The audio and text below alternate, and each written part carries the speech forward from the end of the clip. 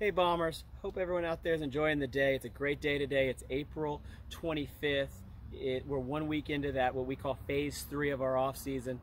And if you guys can remember last week, we asked all the players to go out and get us videos of themselves hitting, and boy did they. We got over 50 videos of players swinging. They're still coming in as we speak today.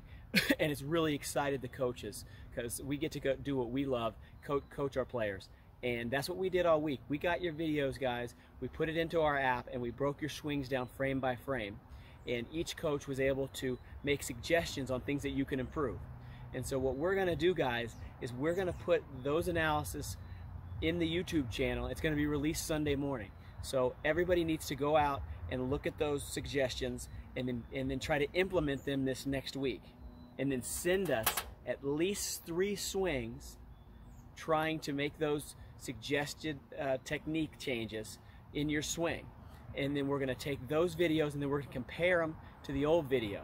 And then we're going to show you either that you've made those slight adjustments or you were unable to make those slight adjustments, with the goal of continuing to improve during this phase 3 off season, guys. So we want to use the technology that we have at our disposal, and we want you guys to continue to keep on out there working, and the combination should help us during this downtime to become better baseball players. And that's really all we can do right now, guys. We can't play games, but we shouldn't stop the growth.